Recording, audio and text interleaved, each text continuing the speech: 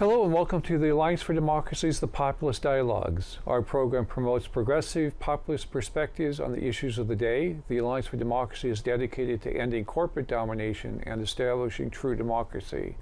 Our guest today is Aaron Brown, co-founder of No More Freeway Expansions. So welcome to the show. Thank you very much. I'm happy to be here. Great, yeah. So why are you concerned about freeway expansions? I'm concerned about freeway expansions because we all know, as anyone that lives in the Portland metro region, that congestion is absolutely miserable. Our economy is growing, more people are moving here, and people are having a really difficult time getting to their jobs, getting their kids picked up from daycare, from all of these different things. And in our community, we are seeing longer and longer commute times, and it's having a significant strain on our quality of life. And unfortunately, there isn't a single example of anywhere in North America in which a city has expanded a freeway and made congestion better. So if we are actively looking at this from the what are the problems our community is facing and how do we solve them, it is absurd to be talking about expanding the freeways. It is a 20th century idea to solving our problems, and it won't work. We have decades of empirical research from urban planners. There's this concept called induced demand. And it's very counterintuitive. I know a lot of folks think, man, if only there was an extra lane, then all of these cars wouldn't be able to be slowing me down.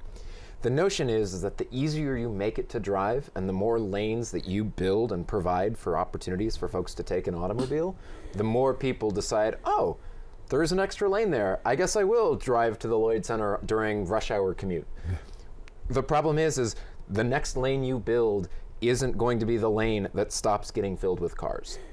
So us at No More Freeway Expansions, PDX, we wrote a letter to the city of Portland in particular concern to the proposed Rose Quarter Freeway expansion that the Oregon Department of Transportation, ODOT, and the Portland Bureau of Transportation have been proposing and working through. Specifically saying this is a solution that has never been proved to actually solve problems anywhere in North America, and we have grave concerns that we should be spending $450 million on this proposal when there are so many other more cost-efficient ways to spend that money that would be more equitable, better for climate, better for air quality, better for public health, and better for building a prosperous economy for the next generation of Portlanders. All right. So what has been proposed? Who has proposed it? Sure. So the Oregon Department of Transportation has been pushing for a freeway expansion through this stretch, through the Rose Quarter, for decades, at least a decade. Yeah. How long is this stretch of highway? It's about 3/4 of a mile. So if less than a quarter, less than a mile. Less than a mile, and it's from the Fremont Bridge, where where I-5 meets I-405. Past the Moda Center and past Memorial Coliseum and the Portland Public School Blanchard building. It would be that stretch all the way down to where I-5 meets I-84, the band field. Okay. So through that stretch, it goes down to 2 lanes throughout all of there. And the Oregon Department of Transportation is proposing adding an extra lane and some shoulder space through that entire width, with the assumption that it will solve congestion because it is a bottleneck. And despite decades of empirical evidence suggesting the opposite. It is a bottleneck. And anybody who's been on that stretch of road almost any time of day, I won't drive it anymore because no matter what time of day it is, you're likely to get according to stopped. Of course. I mean, I live in the neighborhood. I live very nearby. I frequently will drive through there as well as bike under it and take transit next to it.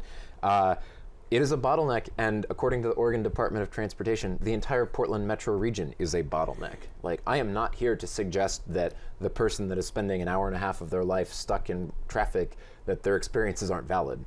Absolutely, congestion is bad, it's getting worse. Part of it's because gasoline is especially cheap right now comparatively over the past decade. Part of it's because we've had an increased economy, more people are moving here. You've also had the growth of Uber and Lyft and other TNC type organizations that are providing more, putting more cars on the road. What we are saying is that this resource, scarce freeway space, from particular times of the day, there is more demand for it than we can possibly ever supply. Like, we could continue from a economics 101 perspective, we could invest hundreds and hundreds of millions of dollars, and we have. The entire country has, cities have.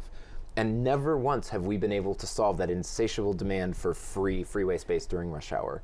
So our group is saying, taking those similar principles of supply and demand and also keeping in mind all the significant negative externalities that comes from people having to rely on single occupancy vehicles to get their basic chores done, why don't we look at other more cost-effective solutions that include congestion pricing and put some of those resources, the $450 million, that's $500 million for one tiny stretch of freeway when we have no belief that it'll actually solve the problems they're proposing. Okay, all right, yeah. And so what are the arguments that they use for expanding that area of freeway beyond the fact that, it will, in theory, relieve congestion, which you're saying won't happen? It depends on who they're talking to. When they're talking to downstate legislators and people, so for a little bit of context, the $450 million that would fund this project is coming from various tax hikes that came through the transportation bill that was signed bipartisan in the July 2017 end of the legislative session. Big bipartisan vote, $5.3 billion. Actually had a handful of pretty good things in there. There was funding for safe routes to school, the investments of biking and walking structures and facilities around elementary schools. There was massive amounts of money that went to transit, especially not just in Portland Metro where it's needed, but also in some of the rural communities where transit's actually also a significant lifeline for communities. There are some good things in this package, but the package also included the $450 million to go towards the expansion of this stretch of freeway. So they say it solves congestion, but again, anyone that's studied this sort of stuff points it's wrong. The Oregon Department of Transportation loves to say that this is a safety fix, that this stretch of freeway is unsafe. And their rationale on that is that there are numerous during the rush hour when the ramps are coming on and off, there's a lot of fender benders of cars like bumping into each other as people are merging. We don't deny that that is true. The city of Portland also, though, passed a policy saying that they were going to work explicitly for a data-driven approach to eliminate traffic fatalities. This is called Vision Zero. It's a policy that cities have taken up all across the United States. The idea behind it is any fatalities on our roads, whether people are walking, biking, or driving, is morally unacceptable. Like, these are preventable deaths. These aren't accidents. They are caused because we haven't built the right infrastructure. We've underinvested in specific communities and traffic safety. You are twice as likely to be a victim of traffic violence if you live east of 82nd Avenue. It's a social justice issue. We have profound implications of when you look at, I believe the number is up to roughly 33, 34 people that have died in traffic violence just on our streets this year. Last year was the highest year of traffic fatalities, 44 in a decade. This is only getting worse. And we are watching populations get displaced to East Portland that do not necessarily have a car, or they're families with a lot of children, and they're trying to figure out how to get to their elementary school on the other side of 122nd Avenue, on the other side of Stark, on the other side of Outer Powell. These are streets where cars are going 40 and 50 miles an hour. We don't have crosswalks, we don't have sidewalks. Some of these streets, like 82nd Avenue, are actually owned by the Oregon Department of Transportation. ODOT had to be sued by Disability Rights Oregon, went through the legal mechanisms to sue ODOT, and they settled to put money into investing into basic safety structures so that people in mobility devices and people that are slower walking across the street can get their safety. ODOT claimed that they didn't have the money for that. Oh, yeah. Meanwhile, and these are fatalities, right? These are like very violent, bloody spectacles on our streets that disproportionately harm vulnerable populations. Meanwhile, on this stretch of the Rose Quarter, there's only been one fatality in the last 5 years, and it was a homeless person that had wandered onto the street. I'm not saying that's not a tragedy. That's not a traffic problem. That's a we need to build affordable housing problem. This stretch is not unsafe comparatively, and the arguments that it is a safety fix goes directly in the face of organizations including Oregon Families for Safe Streets. They're an organization of people who have lost loved ones to traffic violence that have come and spoke loudly in charge of Vision Zero. Oregon Walks, Opal Environmental Justice Oregon, the Community Cycling Center, public health groups, Oregon Physicians for Social Responsibility have all said, if you're actually interested in a safety improvement, there are so many other investments we desperately need to make. ODOT has a litany of excuses that they give of, oh, well, we're doing a seismic fix, right? We know that if an earthquake hits, we need a bridge across the Willamette River. Like Multnomah County has been like trying to figure out how they're going to fund a replacement for the Burnside Bridge. and my favorite argument that is particularly like questionable, ODOT has been saying that this project will reconnect the existing African American community that was pushed out of Albina 70 years ago. I know. It is undeniably true that in the history of shaping the Portland metro region, a lot of our policies and investments and plans around housing and transportation have been thoroughly colored by white supremacy, that urban renewal has had demonstrably negative impacts on our communities of color. The notion that this neighborhood needs a freeway expansion after the significant populations of African American folks that used to live there now live in East Portland. Yeah. It's very questionable. And furthermore, they're claiming that, as part of the way of selling this project, ODOT has claimed that there are improvements to biking and pedestrian facilities on top of the grid above where the freeway goes, as well as that there's a freeway cap that they're proposing. Those are not bad ideas in general, and I'm supportive of ideas to make that area more dense, more walkable, more transit friendly, to have affordable housing, to encourage people from every corner of Portland to be able to live in this centrally located area that's near jobs, that's near amenities. This project, none of the people that stand for those things are in support of this project. It's sort of a way of, you can put a lid on it, but at the end of the day, it's still a freeway expansion.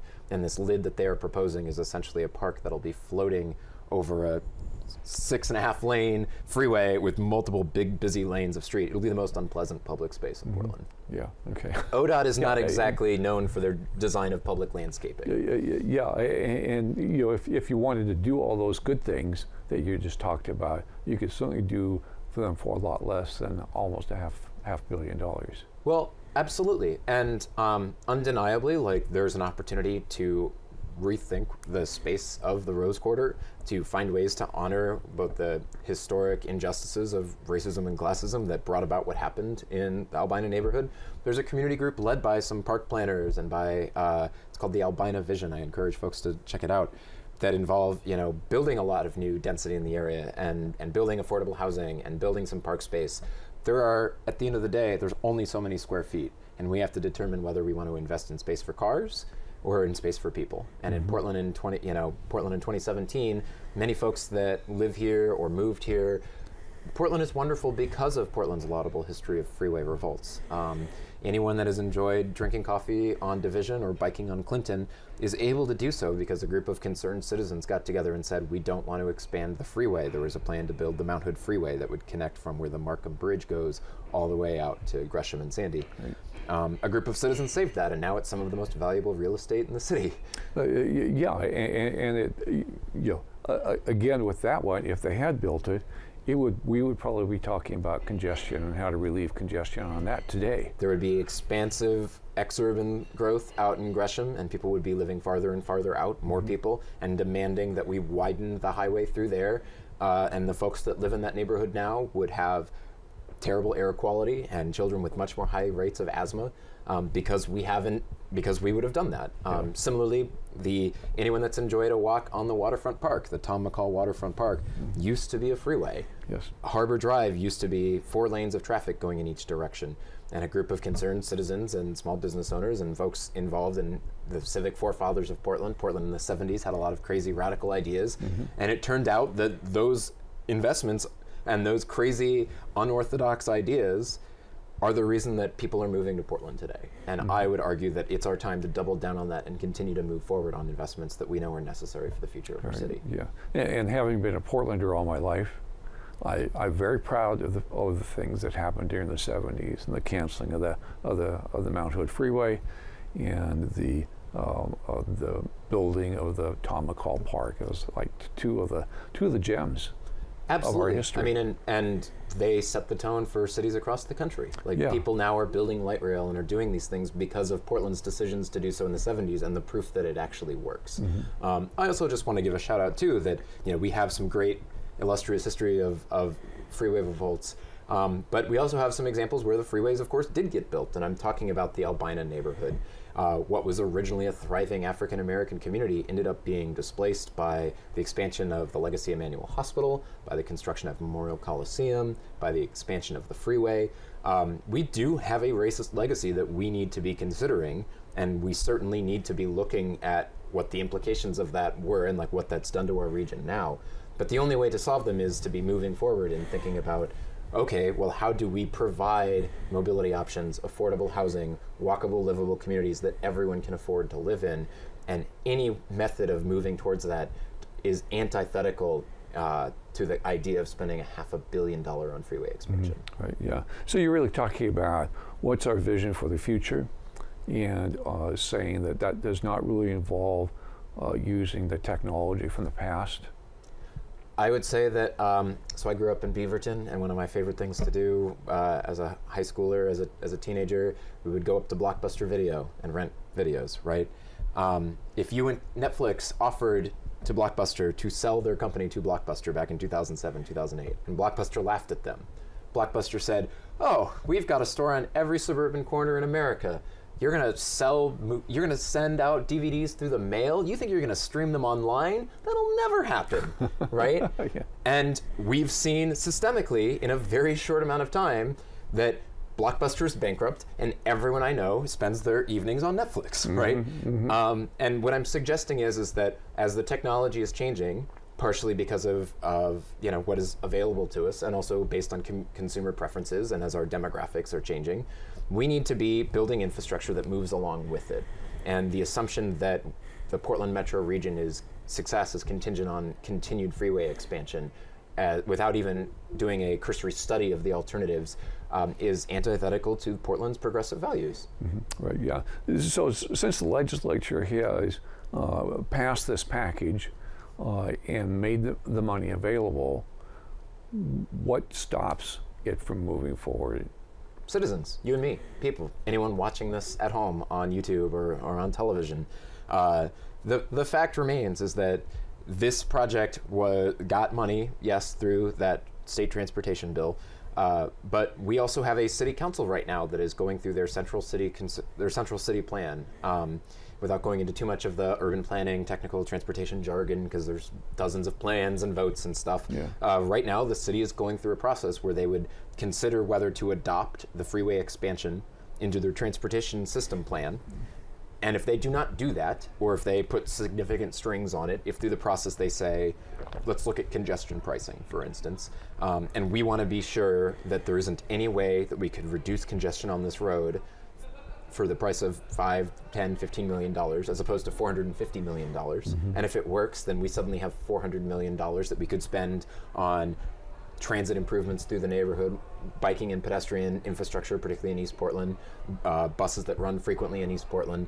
We know the type of investments we need, and we have so much difficulty raising money for it, right? Yes. So a year ago, I was the campaign manager for the gas tax, Measure 26-173. Yeah. Raised $64 million. Well, barely passed, 52%. I'm proud of the campaign. It's building really important infrastructure that will save lives and be cost-efficient investments for the city of Portland down the future.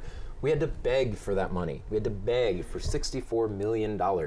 We had the oil lobbyists, the Western State Petroleum Center, through $70,000, excuse me, to have their lobbyists and send mailers to everybody that we were raising prices and that Portland couldn't afford this, right? I don't think Portland can afford to have another 14-year-old get hit and killed while she's crossing Hawthorne, while someone's crossing 82nd Avenue, right? The affordable housing bond, anyone that's watching this program knows about the housing crisis we are seeing in Portland and the significant impacts this has along lines of race and class and who is going to be a Portland resident in the future. That was $258 million. This is twice that amount of money for a piece of infrastructure that doesn't solve its problems. And I am encouraging anyone that is fundamentally interested in investing in solutions for climate change, for air quality, for public health, for affordable housing, to say that we have higher priorities than giving the highway industrial complex the opportunity to bulldoze our neighborhood for an extra lane of freeway right below Harriet Tubman Middle School. Right. So talk about the effects of that this middle school would have to experience if it were expanded. So Harriet Tubman Middle School, which is a facility that has an illustrious, amazing history as part of, Portland's African American community fighting back to some of the injustices of Portland public schools. It was part of a demand that they would have an extra middle school. It was shuttered about a decade ago, I believe, and now as Portland's population grows again and as PPS's population is growing again, they're planning to open another middle school in North Portland. So they're reopening Harriet Tubman. Harriet Tubman is located on North Flint Avenue, which is immediately adjacent to this freeway. Sarah Roth at KGW has done extensive reporting about how many low-income neighborhoods and how many communities of color in Portland have disproportionate poor air quality. We know that if you are raising a kid close to a freeway, and the closer to a freeway, the worse it is. And to arterials. Also, we're talking to 82nd Avenue. We're talking to the busy streets that we think of, MLK right out front. Your kid is much more likely to have asthma, to possibly get diabetes. We have all sorts of research and indication that suggests that being close to poor air quality from freeways is very, very bad for children's health, for communities' health. And unsurprisingly, the people that live next to freeways are those that can't afford to live anywhere else, or that we've systemically prevented from living anywhere else. So for us to suggest that this new middle school that will have, of the 4 schools that are feeding into it, 2 of them are disproportionately low income in communities of color. These are students that are on free and reduced lunch. These are students that, unlike many of PPS's schools, are majority non-white. They're all going to be feeding into a middle school that right below it is going to have 6 lanes of cars stuck in traffic, all just emitting bad air quality. And I'll throw on top of that too, that there was an effort in the legislative session this past June and July, Senate Bill 1008, that because, and I don't know the full specifics of it, but what I can say is that California and Washington both passed laws that significantly improved and put on regulations to prevent diesel engines from polluting in our neighborhoods. They tried to do the same in Oregon because they knew that by doing so, all of these companies in California and Washington that have these expensive rigs need to move them somewhere. Right. So they're all coming into our backyard. And the freight lobby killed the efforts to pass these regulations in Oregon. So our highways are even more unhealthy than in many other of our peer states because the freight lobby was able to prevent that. So living next to a freeway is even more unhealthy here in Portland because of the corporate interests that have been able to fight that. And we're saying that, well, we should expand this freeway. This is the only spot that we have to do it. What a surprise, it's right through, right next to an African American, or a school that will have many students of color, Harriet Tubman Middle School. We think that there has to be a better way to be thinking about our congestion problems than solutions that don't work. Right, yeah. Okay, so we have about 5 minutes, so I want to talk about tolling. Sure. So your organization, they suggest that what we need to do is put a toll on that stretch of freeway or some stretch of freeway in the metropolitan area. So talk about why you suggest that and what the effect of tolling might be. Sure. I know right now that as an Oregonian, anytime I visit the East Coast and have to pay toll roads, I'm like, oh, I can't believe it. What is this? Government needs more money from me. No one likes paying tolls the same way no one likes paying taxes. The research that exists, though, suggests that congestion pricing, having people pay a little bit if they're going to use scarce research or infrastructure during the peak hour, aka are you driving to and from work at 8 a.m. or from 4 to 6 p.m., right? If the people that are using these roads, the basic research that exists here in Portland so far that's been done, Joe Courtwright at City Observatory just published something, they're much more likely statistically to make more median income. Their median incomes are much higher. And a lot of the people driving on this route, if you had a congestion toll on there, if you had to pay $1 or $2, you might, if you don't have to go for work, if you're traveling to go shopping, if you're traveling to go do another visit that isn't time sensitive, you might move it to a different time of day. Save yourself $2. Or if it's going to charge you $2 to drive on that road, you could put that towards a max ticket, which by building in congestion tolling, you're creating a source of revenue that could be going into other projects around town. What I'm suggesting is that I know that there's concerns about equity and stuff. Yes. We have environmental justice, we have economic justice groups, the Portland DSA, Bernie PDX, Opal Environmental Justice Oregon, that agree that the implications of expanding a freeway are more unjust than at least studying congestion tolling. Our point is we don't even have ODOT willing to study if tolling is more equitable, if it would solve congestion. And if I proposed a solution that could fix congestion tolling at a 50th the cost, for a couple $1 million as opposed to $500 million, why wouldn't we at least spend a year studying that before moving forward? Because if we were able to show, wow, look at the significant impacts to congestion that we can make, it's also going to raise revenue that we could build and put into making sure that our low-income communities and far-reaching communities have buses that run frequently and have their own lanes so they're not stuck in traffic with the rest of us. We all know we need to be making this shift, and there are ways that we can do it that are in fact equitable and that are in fact supporting low-income communities. We just need to have that research and that opportunity, which currently ODOT is hiding under the equity lens without actually proving that they have a point. Okay, all right. So what you want to do is put tolling in place to demonstrate that it would reduce congestion and that therefore the lanes would not be needed. If that would happen, we wouldn't spend $500 million on freeway expansion. That would be terrible for climate change. 40% of Portland's climate emissions, carbon emissions, come from transportation. So if we're serious about climate change, we have to stop driving less. And even if we switch to electric cars, A, that electricity is coming from somewhere. B, it's incredibly space inefficient as Portland's economy continues to grow and we're having more people fit in. Geometrically, there just isn't room for everyone individually to have their own massive piece of steel that they're using to get around. We have transit.